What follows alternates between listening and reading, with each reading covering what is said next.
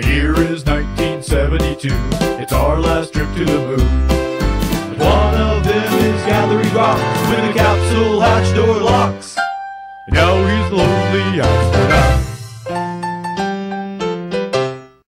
Bill, one of our landers just touched down. Will you give us a visual confirmation? A ship landed? Where is it? It should be approximately 17 inches from you.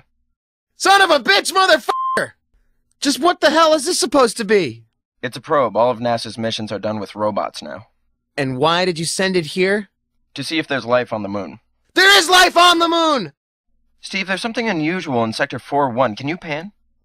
Never mind, it's only Bill. I think we may have something in Sector 7-3 that's too bright to be a rock formation. Wait, it's Bill again. Please don't kick the robot, Bill. What's the point of this? What would you do if you found signs of alien life? I suppose we would send up a manned mission to investigate. People of Earth, I am Krotos of the Rock People. We are holding your human captive. If you wish Bill, to... could you move your hand? You're blocking the shot. Does this piece of shit do anything but take pictures? It can also examine the soil.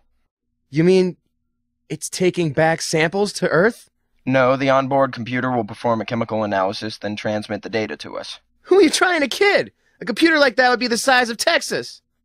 I'm riding this baby back home. Computers are much more sophisticated now. I'm gonna finally see Mount Rushmore. It can only move 2 inches per hour. And the Grand Canyon.